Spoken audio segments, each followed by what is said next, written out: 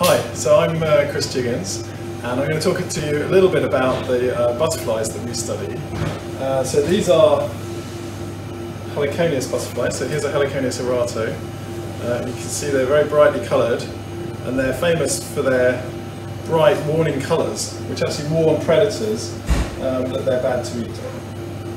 And so they have an enormous diversity of wing patterns, and we've spent a lot of time over the years studying the diversity of these wing patterns and the genetic basis of those.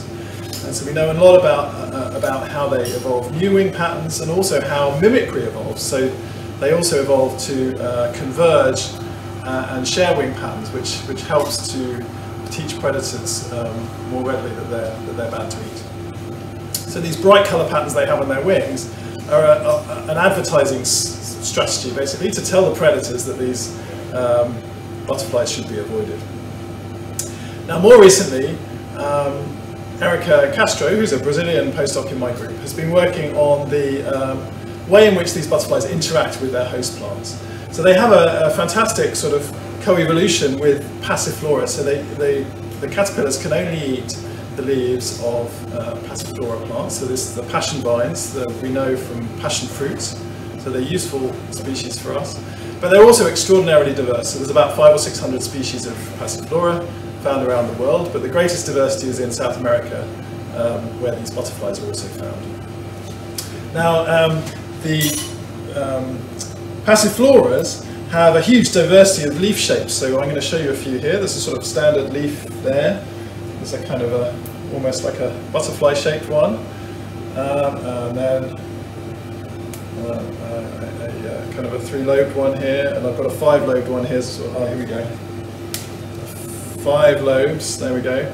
So there's enormous diversity of leaf shapes among the passifloras, and that's thought to be partly an adaptation to avoid being attacked by the butterflies. So the butterflies learn to find the plants with the shape of the leaves, and the more diversity of leaves you have, the more difficult it is for the butterflies to find their host plants. A few other things that the plants do. So some of them have trichomes. So this is one called Passiflora adenopoda. It has tiny little hooked hairs, which are called trichomes, that prevent the caterpillars from eating it. And you can tell this species because it sticks to your shirt a bit like Velcro. So it's got tiny little hooks just like a piece of Velcro, and that prevents the caterpillars from eating it.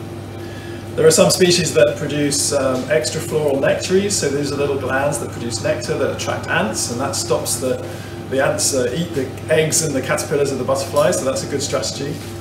And there are other species that have structures that look like butterfly eggs, so they have bright yellow structures. And when the butterfly comes along, it thinks, oh, there's eggs here already, I won't lay my eggs on this leaf, and so that also helps to deter the predation. But perhaps more important than that is an enormous diversity of chemical defences that these plants have. So different plant species have different composition of chemicals, and those chemicals deter or even prevent the butterflies from feeding on them. The butterflies and the plants has been in this chemical arms race for a very long time, and so the plants produce like many defense compounds that keeps most of the herbivores at bay, but not Heliconinis, because they can actually utilize the chemical defenses of the plants in their own defense. But the plants are also very smart, so they evolve to modify the compounds that the butterflies cannot use. But the butterflies are also very smart, and they can produce, they can biosynthesize the compounds themselves. So if the plant that don't have the compounds that they can get is available, they can go to another passiflora plant, and then they will just biosynthesize these defenses instead of getting from the plants themselves. So they balance these two processes between producing the compounds themselves and getting the plant compounds. Erica's work is exciting because it's a form of plasticity. In other words, when the butterfly feeds on one plant, it generates the toxins itself, and it feeds on a different plant, it can use the toxins from the plant. So it's sort of depending on the ecological circumstance, the butterfly can adapt its ecological strategy.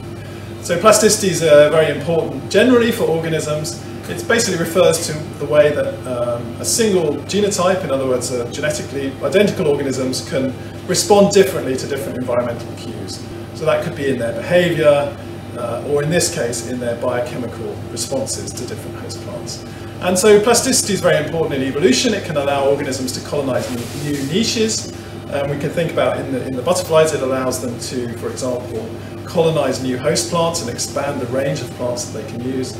But it could also be important, for example, in organisms adapting to climate change by responding to differing environmental cues and altering their responses to those cues. So understanding plasticity is important, both for understanding evolution and the diversity of life, but also thinking about how organisms will respond to a changing climate.